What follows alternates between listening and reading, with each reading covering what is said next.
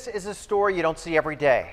2 different San Diegans found possums in their toilets in the past 2 weeks. What? How would you like to, well, just forget it. Only 10 News reporter Matt Mendez tracked down the Pacific Beach woman who made the shocking discovery, and I do mean shocking. She reveals how she thinks the critter got into her bathroom.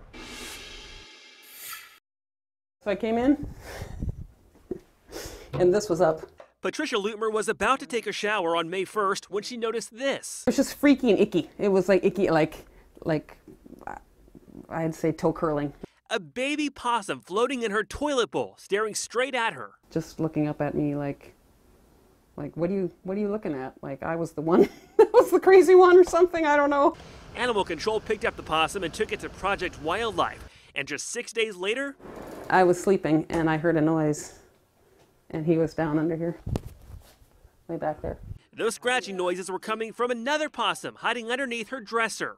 And his little eyes were glaring. She captured it in this Tupperware and released it outside. So how did they get in? The window was broke, and I don't know if he crawled up. Animal Control says on Monday it received another report of a possum in a toilet in North Park.